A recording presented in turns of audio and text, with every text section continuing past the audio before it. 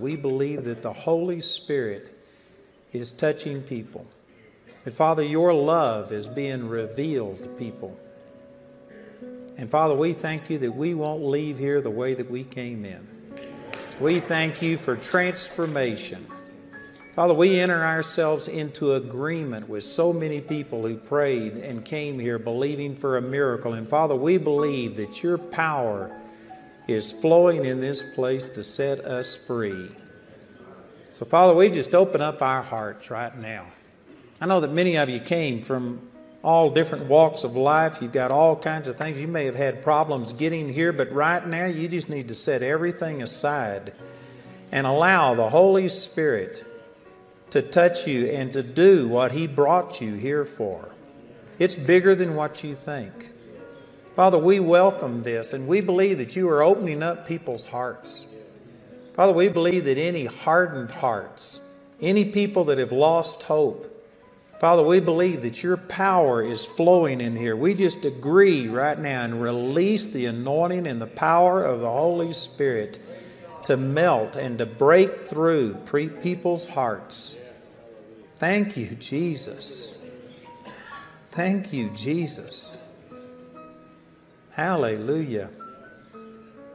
Praise God. Father, we agree and we receive this in the name of Jesus. Man, I just want to serve notice on the devil that it's going to be hard for him to stay in your life during these next couple of days. Man, we believe that bondages are being broken and that the anointing of God is going to set people free.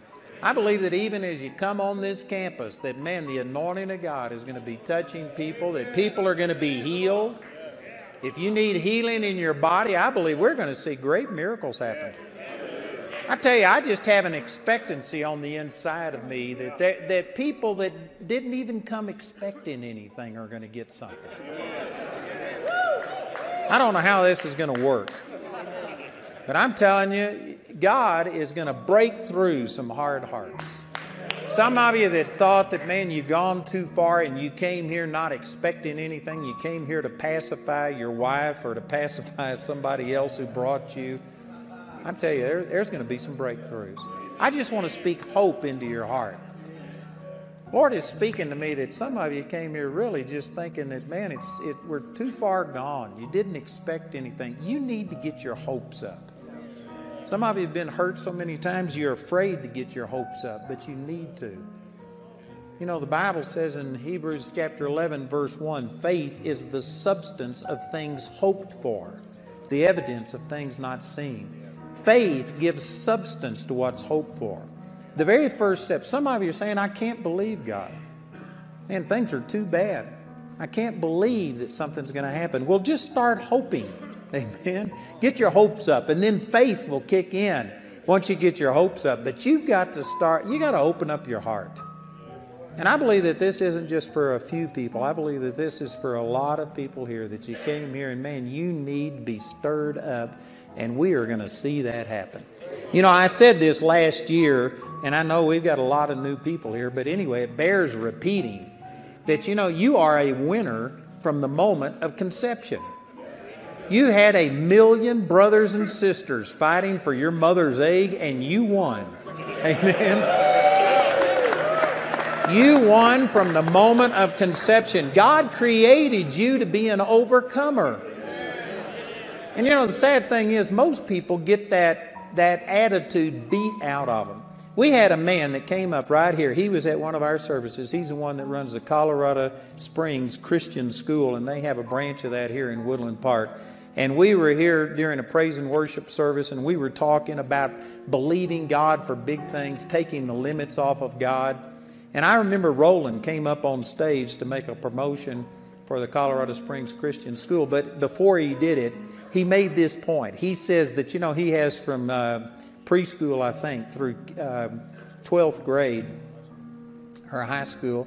And he said that when he asked the first grade students, how many of you are artists? And he said every single one of them raised their hand that they were an artist. And he said he saw some of their artwork, and it wasn't very good. But every one of them believed that they were an artist. But by the time they got to 12th grade, he said, how many of you are artists? And I mean, it was just a few people. Now, it is true that some people are gifted and talented more, but see, that illustrates that you start off young and you just believe that, man, you can do anything.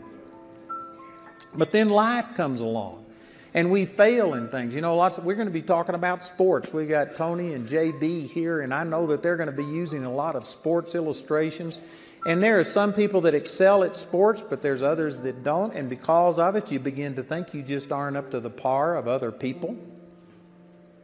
And then other things happen, and man, we make all kinds of mistakes.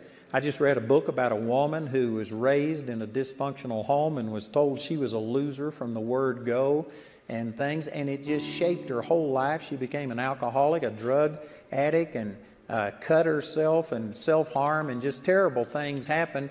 And the thing that turned her life around was somebody just speaking into her life and saying that you're a winner, that God intended for you to win, that this is nothing but the devil that's fighting against you. And anyway, my point is that we all start off optimistic, but things happen and it takes that hope away from people. But I'm telling you, hope is a powerful force. And I'm just feeling in my heart right now that there are people here that have let this hope go. And you may feel justified. You may think, but you don't know what's happened to me. I'm telling you, it doesn't matter what's happened to you. Jesus is greater than anything that has happened to you. The Bible says in Romans chapter 11, verse 6, that the gifts and the callings of God are without repentance. If God ever had a purpose for your life, God still has a purpose for your life. He doesn't change. It's without repentance. And you know, God is at least as good as a GPS system. You make a wrong turn and that thing will say recalculating. And it doesn't matter how far off track you get, that thing has a way to get you back on track. God has a way to restore every single person's life. Some of you have been through multiple marriages, you've been through bankruptcy, you've been through failure, you've been through physical things, but God has a way to get you back on track. I've got a lot of things I'm wanting to say, but I just feel like, man, God is trying to get me, some of you stirred up. You came here expecting nothing. You're aiming at nothing, and you're going to hit it. Unless I can get you to start believing that God has a purpose for your life. Look over here in Jeremiah chapter 1. Let me share with you something that God spoke directly to me. Now, of course, in the scripture here, God spoke this to Jeremiah, but I can show you the place. January of 1973, the Kingsley Place Apartments in Dallas, Texas. I was going to bed, and man, back in those days, I could hit the pillow and be asleep before, I even got comfortable. I mean, I just fell asleep. But I went to bed, and I could not go to sleep. And we just had a one-bedroom apartment. I didn't want to keep Jamie awake, so I went into the living room, and our little living room that we had, and I mean, God showed up. And I don't know, but for hours, I was just on my face in front of God, and I was afraid to open my eyes because I wasn't sure what would happen. And a lot of things happened. I hadn't got time to go through all of it, but God spoke this to me. It was spoken to Jeremiah, but he spoke it to me, and the point is that God's no respecter of persons. If God spoke this to Jeremiah, if he spoke it to me, he can speak it to you. And look at this in Jeremiah chapter 1. And in verse 4 it says, Then the word of the Lord came unto me, saying, Before I formed thee in the belly, I knew thee. And before thou camest forth out of the womb, I sanctified thee, and I ordained thee a prophet unto the nations. Boy, there's a lot in this verse. Let me just point out a couple of things. He says, before I even formed you in the belly, before you came forth out of your mother's womb, I knew you, and he already had a plan for Jeremiah. He had already ordained him. Brothers, I want to tell you that some of you think you're looking back at your life and you're looking at some of the things that have happened and the failures and the hardships, and you're saying, how could God use me? God chose you and had a purpose for your life before you were ever born. What has happened to you has nothing to do with God's opinion of what He wants to do with you. You may be looking at it and thinking, well, but how could He use this? God doesn't see you the way you see yourself. You know, over in Psalms 139, keep your finger here, I'm not through. Man, I've got so many things I'm wanting to share, it's hard for me to get this out. Psalms 139, real quickly, let me just share this with you. Beginning in verse 14.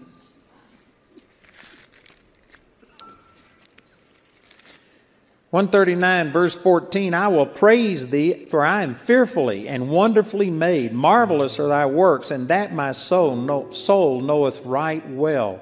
My substance was not hid from thee when I was made in secret and curiously wrought in the lowest parts of the earth. Thine eyes did see my substance as being unperfect, and in thy book all of my members were written, which in continuance were fashioned, when as yet there was none of them. How precious also are thy thoughts unto me, O God! How great is the sum of them. You know, that 16th verse, it's real wordy in the King James, but in the NIV. Does anybody have the NIV here? One person way back there. A couple things. Anyway, I won't take... Have you got it up here? Oh, awesome. Your eyes saw my unformed body. All the days ordained for me were written in your book before one of them came to be. Man, that is powerful. Again, most people think that God, you know, He needs somebody to do something, somebody to preach or something. And so God looks around and He sees somebody over here that can speak, or He sees somebody like Dave that can play the guitar and sing. And so God looks and says, oh, I could use them. But that's not the way God is. God wrote in a book everything that He wanted you to accomplish before you were even born. It had nothing to do with your performance. It had nothing to do with your ability. And did you know, I've already quoted that verse, Romans chapter 11, verse 29, the gifts and the callings of God are without repentance. Whatever God planned for your life before you were ever born, it still stands with God. God doesn't change. Now, He doesn't force His plan upon you.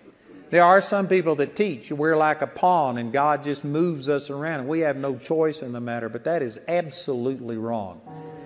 God does not force you, but He has a plan for you before you were ever born, before you were ever conceived. God had already written in a book what your life is about. You know, if you understood what I'm saying right here, this would radically change our lives. Because the average person basically goes through life just kind of letting things control them, going with the flow. It's kind of like being in an inner tube and floating down the stream, and just wherever it takes you, that's how you go. I'm telling you, a dead fish can float downstream. That's not the way you're supposed to live your life. Some of you are doing jobs, and again, I'm not, you know, let me just apologize in advance. That I want to edify you and I want to help you, and this is really going to help you, but sometimes you got to get terrified before you get edified, amen. Sometimes you got to find out what's wrong and spell it out before you can get the, you know, the prescription to get you well. And it's important that you understand that most people go through life just letting, well, your parents chose this. You know, I know that when the Lord touched my life, I was going in my first year of college, and I didn't have a clue what I was going to do. I had no direction whatsoever. There was nothing driving me. I was just letting life push me along. And every person in my family, my father, my mother, my brother, my sister, my brother-in-law, my sister-in-law, aunts, and all but one uncle were teachers, school teachers. And so I was going to become a school teacher just because that's what we did in our family. I was just being pushed along with the flow. And I know that there's people right here that, you know, you inherited the family business, or, you know, you just did something happened and you're going through life. But that is not the way to discern God's will for you. You don't let circumstances do this. A lot of people, you're like a pinball machine.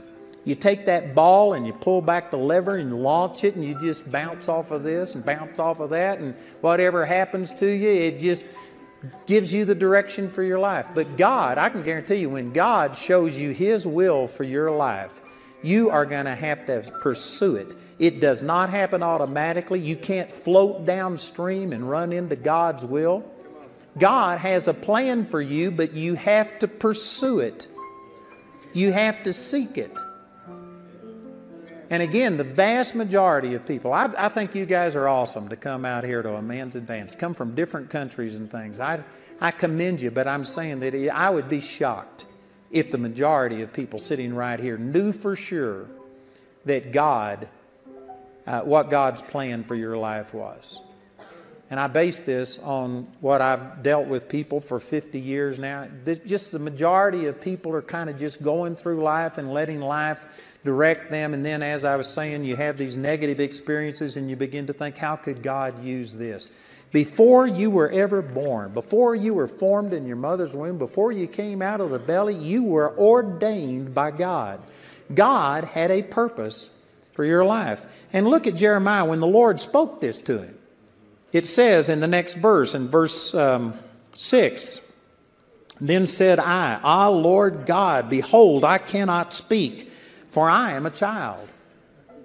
And you know, this is a reaction that most people have. I remember the night that the Lord spoke this to me. Like I said, the Lord had been in my room for a couple of hours, and I just was flat on my face for hours. I was afraid to open my eyes, afraid what I'd see. And then the Lord spoke this to me, and when He said this, God, I can't do it. I was an introvert. I couldn't even look at a person in the face and talk to them. And this was the furthest thing. You know, most people, when they're trying to find out what God wants you to do, you look at your gifts and talents and abilities and try and pick and choose and say, what could this be used for? But I don't think most of us have ever discovered our real talents and abilities. God is going to call you to do something that is different than what your natural self is. Let me say it this way, that if what you're doing can be accomplished in your own strength and power, then you've missed God. God is going to call you to do something that causes you to go beyond yourself, that is bigger than you. Like with me, I couldn't look at a person, I couldn't talk to him. I was an extreme introvert, and God calls me to talk to millions of people. God is going to call you to do something that is going to draw you out of yourself and make you say, oh God, I need your help. And so most people evaluate, God, I've got this talent. How could I use this? You need a word from God. God gave you gifts and talents, and I think that the majority of people have never fully discovered what God has called you to do. I heard a man, I think it was Miles Monroe, say that if you want to find the place on the earth that has the most potential, go to a graveyard, because most people took it to the grave. Most of us are playing it easy. We're just taking what is the easiest, the simple. What's the safest route? Something that is, not a challenge, no failure, fear of failure. But God is going to call you to do something that is way bigger than you. Way bigger than you. You know, when we started building this campus, it was in 2009 that the Lord spoke to me. We were down in Colorado Springs and said we needed to do something with the school. And I was honestly considering limiting the enrollment. I was considering breaking the 3 years into 3 separate parts and renting small places so that we wouldn't have to go to any expense. I considered just all kinds of things. And as I prayed about it, it was the beginning of the quote-unquote Great Recession. Things were so bad, people were committing suicide. And during the Great Recession, God told me that, man, I was thinking way too small, and I started dreaming big, and we bought this place and we've done in the last 5.5 years, nearly 6 years now, we've done over $73 million worth of building and everything, debt-free. And you know what? When we started it, I had nothing.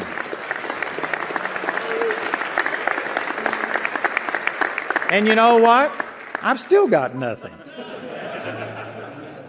We were just talking today about things, and we're committed to moving into this building before the school year starts. I've already invited people for the dedication November the 3rd, but at the rate we're spending money, it'll be 2019 before we get through. So I don't have the money to do this. I've never had the money to do anything I've ever done. I'm telling you, God is going to ask you to do something that pulls you beyond yourself. And yet most people, they just look at what they can do and they limit God. Jeremiah said, God, I can't speak. And look at what the Lord said to him. The Lord said unto me, Say not, I am a child, for thou shalt go to all that I send thee, and whatsoever I command thee, thou shalt speak. Be not afraid of their faces, for I am with thee to deliver thee, saith the Lord. Then the Lord put forth his hand and touched my mouth. And the Lord said unto me, Behold, I have put my words in thy mouth. See, I have this day set thee over the nations and over the kingdoms, to root out and to pull down and to destroy and to throw down and to build and to plant. And the Lord went on and spoke to me. Actually, the Lord kept speaking to me all the way over here to chapter 5 and verse 14. And this was another thing he spoke to me that same night. And it says, Wherefore, thus saith the Lord God of hosts, because you speak this word, behold, I will make my words in thy mouth fire, and the people wood, and it shall devour them. And so this night, God told me, don't ever say you're a child. And you know what? There's been a million times that I said, God, I'm not up to it, but I've learned to keep my mouth shut and not to say it. And God touched my mouth that night.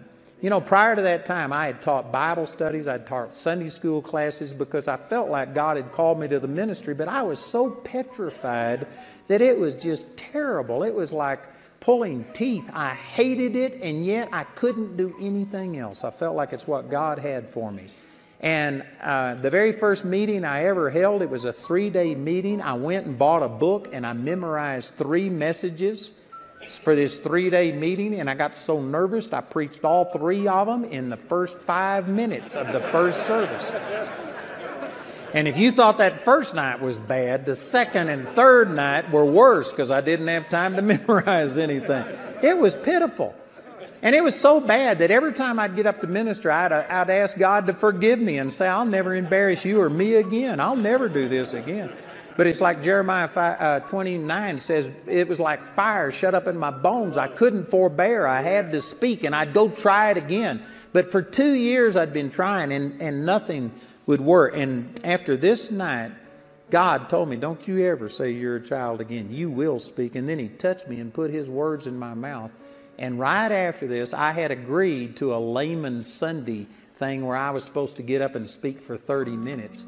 And I was regretting that I had done it.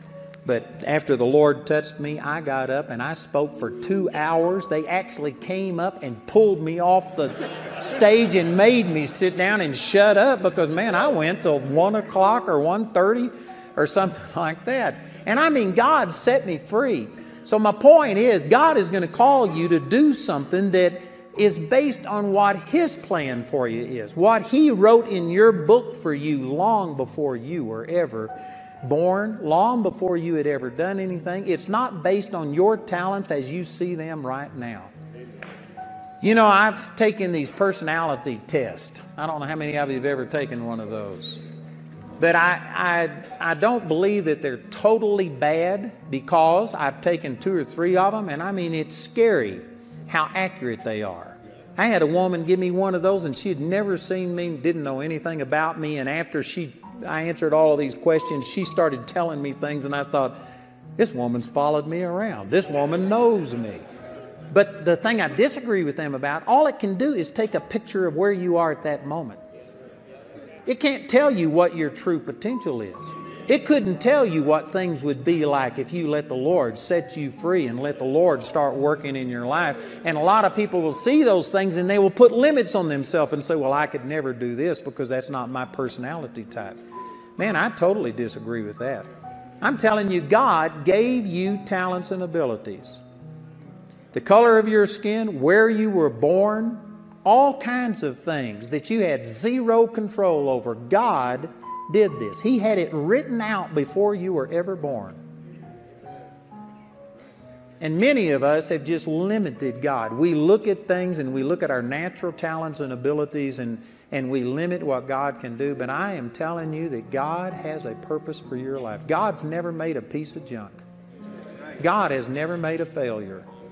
God has never created anybody to have all of the problems that so many people have today. And a lot of it comes just because we aren't recognizing what God created you for. You have to start with finding out your purpose for existence. And I'm telling you, just as I said earlier, God created you a winner from the moment you were conceived. God has a plan for you to succeed. I don't care what has gone on in your life. God can plot a course from where you are to where He wants you to be. But you know what? He will not force it on you. You have to cooperate. You have to pursue the things of God. And this is where so many people miss it. They let life just beat all of this hope, all of this, confidence that they could do something out of them, and they are just marching through life struggling.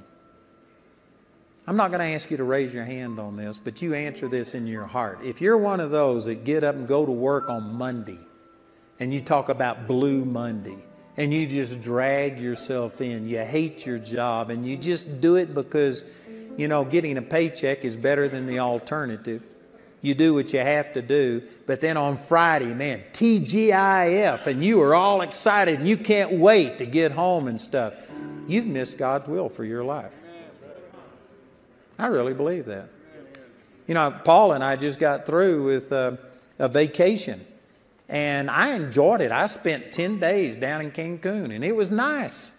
But you know what? I was so excited to get back. When I got into class on Tuesday and started teaching, I told the students, I said, man, I love this. I love being here. I hate being gone. I don't know why I ever go anywhere else.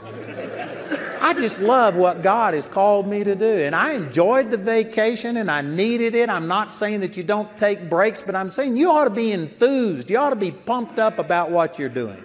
If you have to drag yourself to work, if you're having to force yourself to go through things, you have not found God's will. Or if you found it, you let the devil take you out of faith. You aren't recognizing where you are. But I'm saying it ought to be energizing to you when you're in the center of God's will. Man, you ought to be excited. And I just know in my heart that there's a lot of men right here that is not the case with you. I'm not trying to discourage you. I'm trying to encourage you that God has an awesome plan for your life, a better plan for your life than what your plans are. And yet again, many of us limit. We look at our own natural abilities and we allow life to just beat us down. I was just teaching recently on this, but in 1 Samuel chapter 17, when David stood up and said, "Who is this uncircumcised Philistine that he should defy the armies of the living God?" His own brother Eliab was the very first one to say, "What are you doing? Who have you left these few sheep with?" And they began to criticize him. Jesus said this exact same thing, that a prophet is not without honor except in his own house and in his own country and among his own kin. Did you know that when you start trying to say, God's got a purpose for my life, I'm going to succeed, I'm going to prevail, I'm going to overcome things, the people around you, and sometimes your own family, will be the very ones to start criticizing you and putting you down. And there's multiple reasons for it, but one of them is that if you succeed and you're from the same gene pool and you're from the same environment, and if you succeed, then it makes them look bad. And so they've got to draw you down. They've got to bring you down to their level, because if God could use you, He could have used them. It's a lot easier to pull you down than it is for them to come up to your level. And so really, if you understand it that way, persecution is a compliment. If you throw a rock into a pack of dogs, the one that yelps the loudest got hit. And the people who persecute you the most are the people who are under pressure, and so what they're going to do is try and discredit you so that they can discredit the message and get out from under the conviction. But I'm telling you, there's some of you that God has something more, but people around you are just constantly drawing you down and telling you to settle for less, just take it easy. I tell you, we're playing it way too safe. I spend millions of dollars. We got Doug Neese here. He's my media buyer. He could tell you, we spend, I forget, but it's over $1 million a month on television and radio. And I'm doing a lot of things, and we're reaching a lot of people. But every one of you here have people under your influence that'll never hear me, that I'll never reach. And if I spent 10 times as much money as I've got, I'll never reach the people that you reach. And if you don't reach your potential, If you don't start thinking bigger, if you don't let God inspire you and show you something, then there's all kinds of people that are going to fall through the cracks. You're the one that has their miracle. You're the one that God wrote in His book that you were supposed to touch those people that you work with, the neighbors that you live next to, your family members.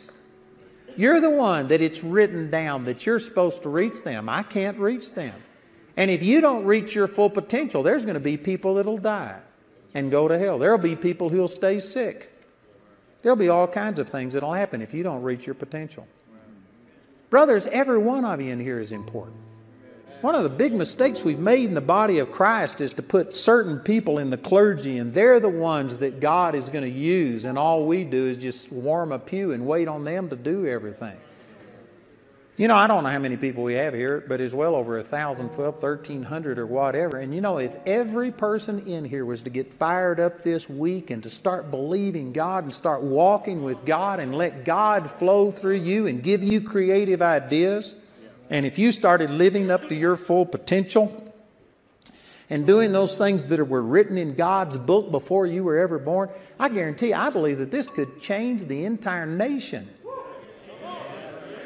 There's lots of people that you influence. If we all went back to our sphere of influence and we're living this, it would make a radical difference. And again, some of you are thinking, oh no, I don't have that kind of influence. You would if you were walking in the supernatural power of God. You know, Jesus said, if you're believing on Him, the works that He did, will you do also, and even greater works than these.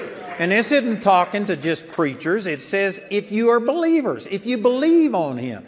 I guarantee you, if every one of you went out of here and raised somebody from the dead, we'd have all the revival we could handle.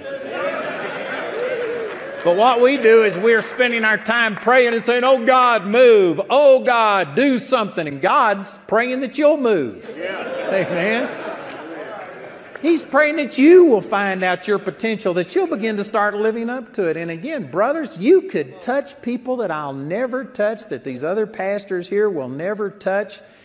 It is just imperative that you begin to live up to what God called you to do. And I know some of you are thinking, man, this is just putting condemnation on me and showing me that I'm a loser. I haven't done what God wants me to do. That's not my intent. But I'm saying that you're never going to change as long as you are satisfied where you are. You got to have a holy dissatisfaction. You've got to get to a place where I'm sick and tired of being sick and tired. And brothers, you can do this. You don't have to be the sharpest knife in the drawer. I'm proof of that. Man, if I was God, I wouldn't have chosen me. And yet God is just blessing me and using me, and people's lives are being changed. I had probably a dozen people as I walked through here tonight tell me about how that their life was totally changed and things have happened. And if God can use me, He can use anybody. Matter of fact, it says in 1 Corinthians chapter 1, verse 26 and following, it says, you see your calling, brother, and it's not many mighty, not many noble, not many wise men after the flesh, but God hath chosen the weak things of the world, base things of the world, things that are despised, things that are nothing, to bring to naught things that are. And it says the reason He does it that way is so that no flesh would glory in His presence. God delights in using people that in the natural can't do it, so that when God flows through them, people say, this has got to be God. It can't be that person. So if you feel like you are unqualified, if you feel like you're base, despised, nothing, you qualify. Yeah. Amen. The only people God can't use are the people that aren't dependent upon God, the people that think that they can do it on their own. Man, if you feel like, how could God use me? I'm a child. How could I speak? You're the very person that God wants to use. I'm telling you, God can energize you. God can do supernatural things through you. There's not a person in here, I don't care what's going on in your life, that God couldn't change you, that God couldn't energize you. But it's not going to happen with you just floating downstream. It's not going to happen with you just going through life and letting circumstances control your life. You are going to have to take control. You are going to have to start seeking God. And you know, the very fact that you're here means that, man, you are seeking God, or either somebody who is seeking God drugged you here. One of the two.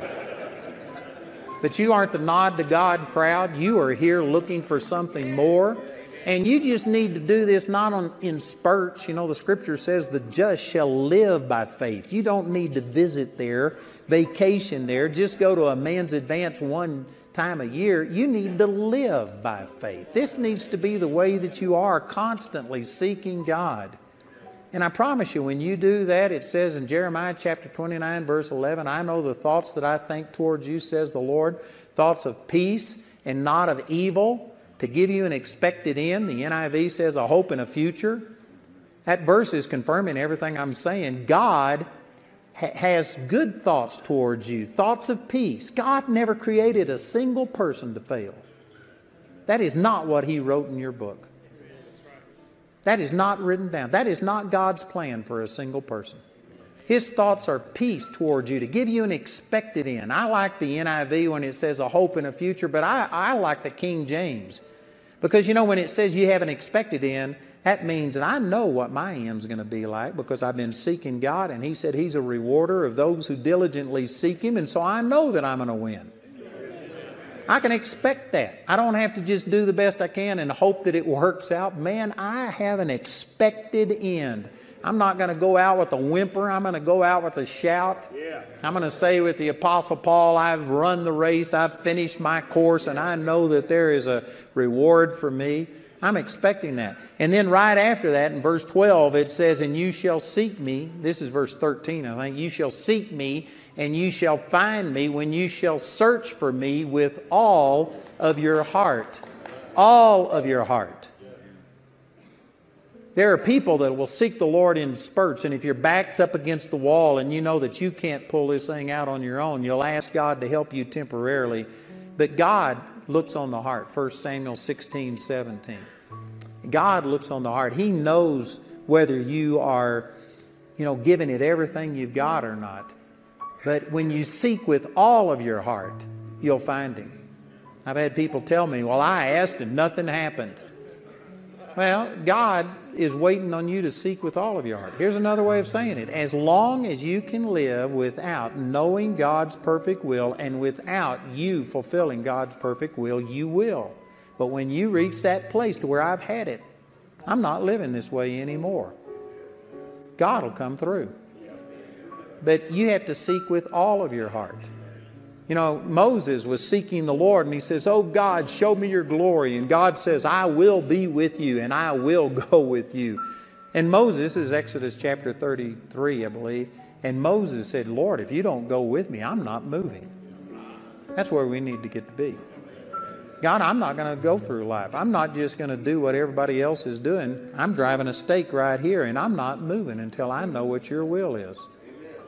And the good thing is, it says in Ephesians chapter 5 that be not ignorant, but understanding what the will of the Lord is. That's a command. Right after it's talking about don't be drunk with wine, wherein is excess, but be filled with the Spirit. It says don't be ignorant, but understand what the will of the Lord is. The Lord wouldn't have given us that command if He didn't want to reveal His will to us.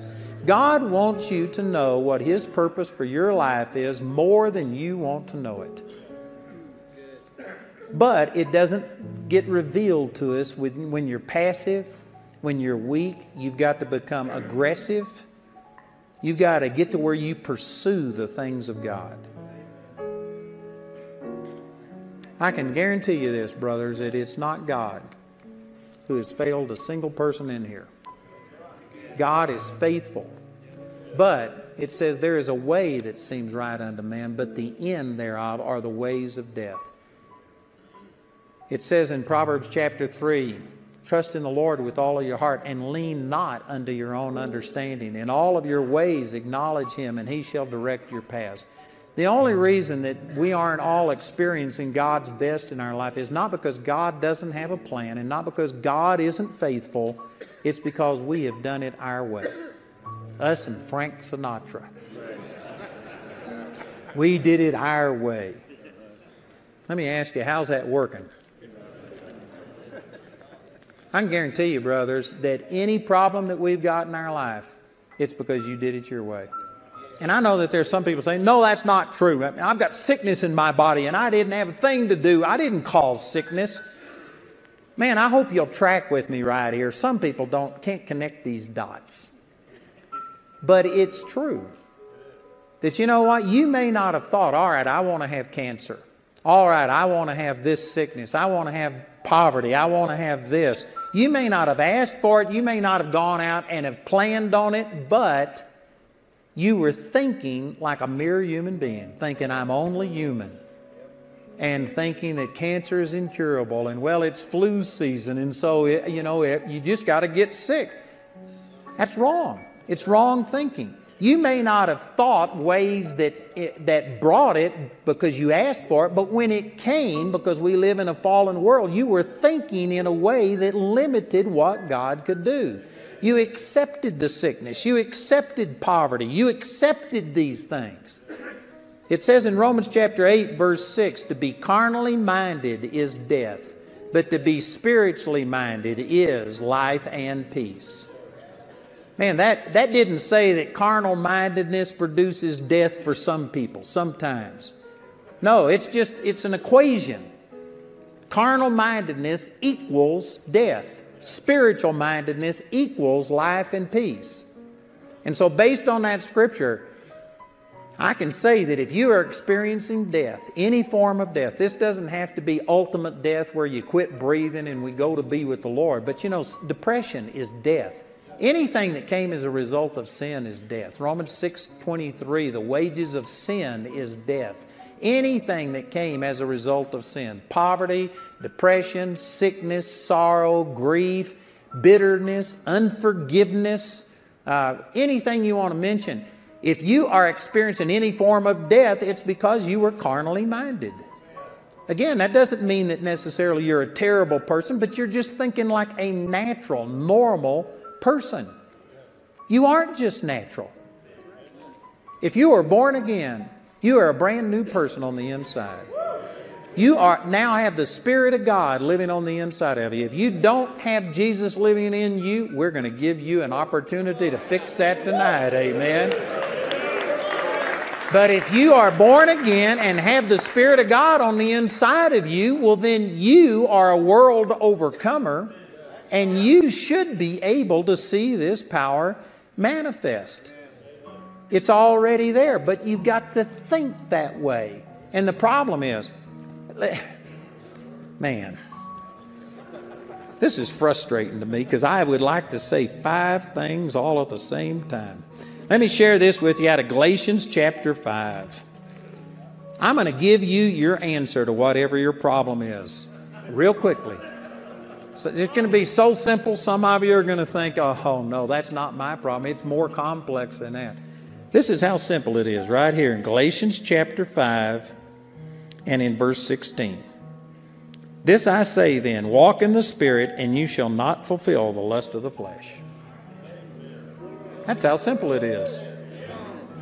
Whatever problem you've got, it's your flesh that's the problem.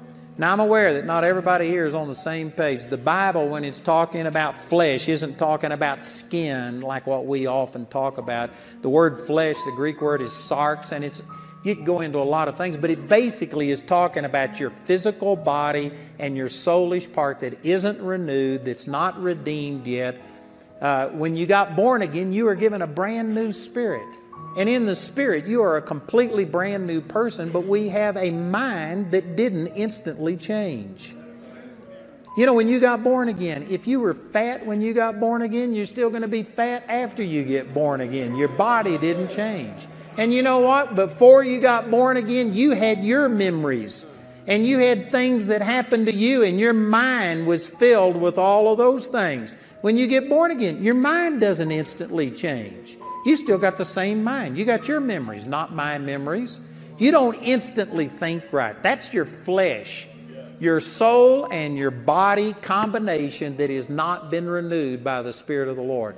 But in the Spirit, you're a brand new person. So the answer is just this simple. In the Spirit, you are identical to Jesus. You got His attitude. You got His ability. You've got the same power that raised Jesus Christ from the dead living on the inside of you. Ephesians chapter 1, verse 19, 18 and 19, he's praying that your eyes would be open, that you would see the exceeding greatness of His power towards you. The same power that raised Jesus Christ from the dead. Brothers, you have the same power on the inside of you that raised Jesus from the dead. That ought to be enough to handle whatever your problem is. The average Christian says, oh God, I know that you're all powerful. I know that you can do anything. Oh God, would you please move? You know what? You're thinking carnally. You're thinking that you're just a mere human being and that you can do nothing. And so God, would you please move? You've already started from unbelief. Because if you've been born again, you are now a new person in Christ. You have His power and authority. The Lord told you to resist the devil, and he will flee from you, not from God. He placed His power in you. You are the mobile office of Jesus. You have His power and authority, and you have to resist the devil. You have to release this power. Instead of saying, oh God, stretch forth your hand and heal this person, He says, you lay hands on the sick and they shall recover. He says, you go cast out devils, heal the sick, cleanse the lepers, and raise the dead. He told you to do it. And some of you are thinking, I could never do that. You're carnal. You are looking at the flesh. You are looking at yourself. The key to the Christian life, any problem that you've got, it's because you are approaching things out of your ability, out of your intellect, out of your power. But I'm telling you, brothers, it's just simple. When you get born again, you become a brand new person and you have the life of God on the inside of you. You can do anything, anything that God wants you to do. There is no limit when you are walking in the Spirit instead of walking in your flesh, in your own mental ability, in your own physical strength. And you know, this is one of the liabilities of guys. Guys just think, you know, we're tough. We can do this. Women as a whole, I know there's a lot of women watching tonight, but as a whole, women recognize their frailty more than men. They aren't trying to be macho. Now, sad to say, well, you see role reversals and things are changing, but I'm saying as a whole, women are more receptive to realizing their need for God. And that's why women tend to turn to the Lord quicker than men, because men are going to take care of it themselves.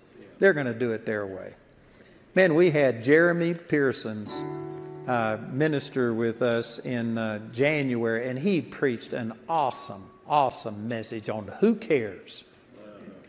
And it was all about you're supposed to cast your care over on the Lord. And he was talking about who cares. And anyway, there were some great examples that he gave, but who was this that got up and, man, I wished I could remember who this was. But anyway, he was preaching on all of this, and somebody just got up and said something about that they can handle it. I can handle this. It's just like when we're trying to go someplace. Women will ask directions, but guys, no, I got this. We don't want to admit that we haven't done it. You know what that is? That's the flesh. When you are trusting in yourself, it limits the power of God flowing through you. You need to get to a place where you recognize that you are awesome in your spirit, man, but your flesh is not that good. It says in John chapter 6, verse 63, it's the Spirit that quickens, the flesh profits nothing.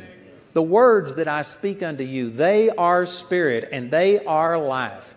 Did you know that's what Jesus said? Most guys, and this isn't limited to guys, but I think especially guys, most guys think that your flesh is awesome. That there's things you can do, that you are confident, you aren't going to admit failure. Jesus said your flesh profits nothing. He didn't say it profits a little. He says it profits nothing. You've got to get to where you walk in the Spirit. In the Spirit, you're perfect. In the Spirit, your spirit is as perfect right now as it's ever going to be in eternity. You aren't going to get a new spirit in eternity. You're going to get a glorified body and a renewed mind, but your spirit is as perfect right this moment as it will ever be. It says, as Jesus is, so are we in this world. 1 John chapter 4, verse 17. That's not talking about your body. Your body's going to have to be changed. That's not talking about your mind. Your mind's got to be renewed. But in the spirit, you are identical to Jesus. 1 Corinthians 6:17. He that is joined unto the Lord is one spirit. Your spirit is as perfect, as pure as Jesus. 1 Corinthians 2:16 says you have the mind of Christ. Some people will say, man, I don't. I can't even find my glasses sometimes. I forget all kinds of things. That's talking about this peanut-sized brain up here. But in your spirit, you have a mind. You know all things. 1 John chapter 2, verse 20, you have an unction from the Holy One and you know all things. Man, I'm putting out a lot. It's taken me decades to learn these things, and I'm just spewing it out and expecting everybody to get it.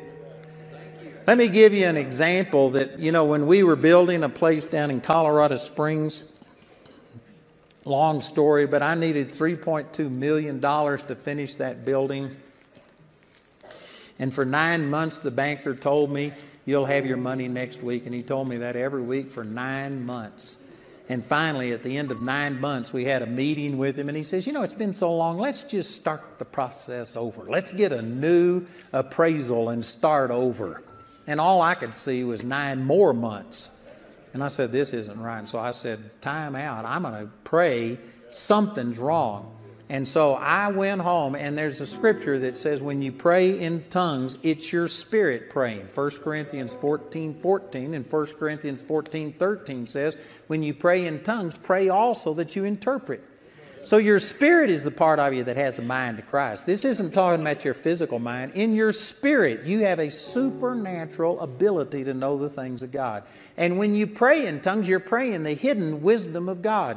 1 Corinthians chapter 2, verses 6 through 9. You're praying the hidden wisdom of God. So all you got to do is pray that you interpret.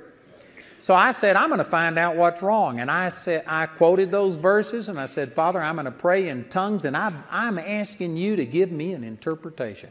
And I didn't get much further than from here to the back of this auditorium before God reminded me of a prophecy that I'd gotten 2 years before that I had just forgotten. And it says, in all of these things that God was leading me to do, He says, you aren't going to need to take out a loan.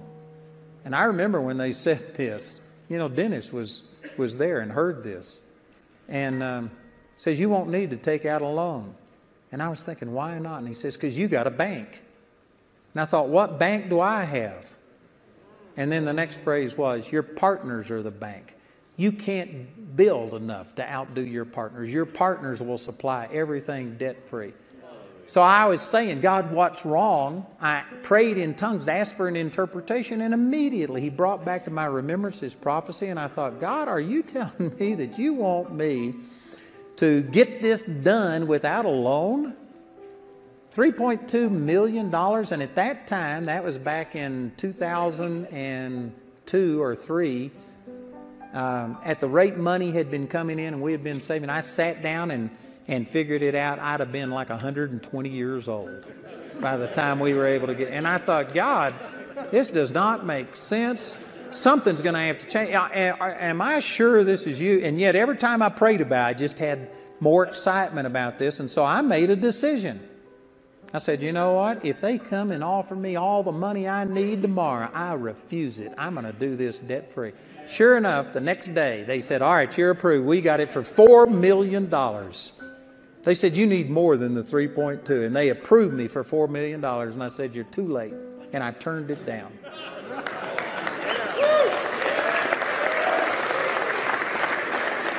And did you know, in 14 months from that day, we moved into that building debt-free. And then we've done all of this. Here's $75 million debt-free on top of our normal expenses.